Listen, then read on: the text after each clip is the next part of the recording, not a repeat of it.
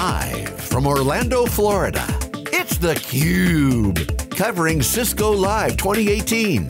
Brought to you by Cisco, NetApp, and theCUBE's ecosystem partners. Hello everyone, welcome back. This is theCUBE, live in Orlando for Cisco Live 2018. Exclusive coverage, I'm John Furrier, co-host theCUBE with Stu Miniman all week for 3 days, and we have Dave Vellante flying in as well, co-host for a kickoff of day 2 of our 3 days of coverage. Great, Dave, great to see you, Stu. Thank you, Good John. morning. So I think the big news, obviously day 1 in the books, Cisco Live, pumping on all cylinders. The parties, we saw a great concert last night at the Cohesity party, celebrating their $250 million in funding. But the real big news here is Cisco's moving up the stack and the business performance. Dave, you had a chance to scour the landscape last night and yesterday. What did you find out? What's going on with Cisco's business? Well, the business-wise, I mean, this company is actually doing quite well. It's a large company, $50 billion, they're growing at 4%.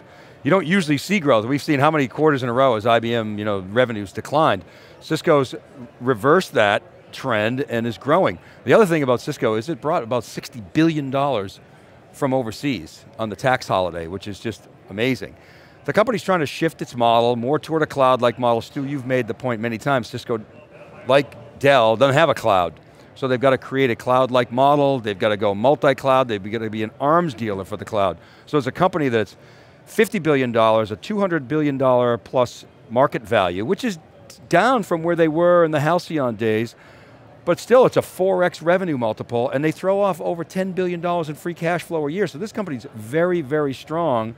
And John, we were talking last night about the angle in security and basically a programmable network infrastructure. To me, the big trend is it's all about the data.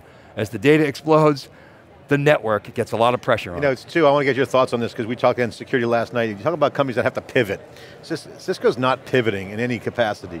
They're dealing with networks that are running the internet, right? So Chuck Robbins basically said, look, we have done a lot of great things, but they're dealing with so much security threats. It's encrypted traffic. They are dealing with a ton of activity. So the relevance of Cisco is on an all-time high. The opportunity is to take that relevance and build on top of it. And so we're looking for some signals, Stu. What do you, when you squint through the noise and look at Cisco's relevance, obviously you see they run networks. You're moving up the stack with Kubernetes and containers, and DevNet's been a great indicator of this rise of the new normal. But they got to actually put it together. They got a community. Where's the change happening, Stu, in your opinion? Yeah, so John, first of all, I look at, we've been tracking Cisco's moves in open source for many years. Dave Wright, Lou Tucker, folks we've had on theCUBE, they're very involved in OpenStack, they're deeply involved in Kubernetes, Istio, that Diane Green on stage. So there was that seed of growth and change, but it didn't really push far enough. Where the critique I've had for Cisco and many of the other big legacy companies is they haven't really embraced cloud as fast as they could. It's good to see where Cisco is and where they're trying to bring their ecosystem. The exciting stuff has been right here in the DevNet zone. How many events do we go to and companies we talk to, oh, we need to be relevant to all these developers out there. Well, Susie and her team here, they've got a platform, they've got 500,000 developers on it. John, you and I interviewed one of the little startups, Netnology. Buddy of mine actually, Jason Edelman, worked for this other company called Network to Code. They've got this whole little incubator section here in the DevNet zone. These are hardcore networking people helping to bridge that gap between the network and the developer world. It's open APIs, it's all the things we've been talking about, and that really does set the stage for Cisco to help not only itself, but its very large channel and partner ecosystem move further into this new cloud native world. I want to get your thoughts real quick. I know we got to get in day 2, but if you look at Cisco, they've done a lot of things early. The human network, they've had telepresence. So they've hit mega trends, but they've misfired on timing. The timing, IoT is another IoT, example. they misfired on timing. Again, they have the network to fall back on, which is a core asset and core competency. But if you look at the timing of what they're doing right now, as Pat Gelsinger would say, you get on the right wave. And what DevNet to me proves, Stu, to your point, is that Cisco's on the cloud native wave, and they have a clear visibility for their network engineers not to feel like they're not relevant and they have to retrain to learn how to code.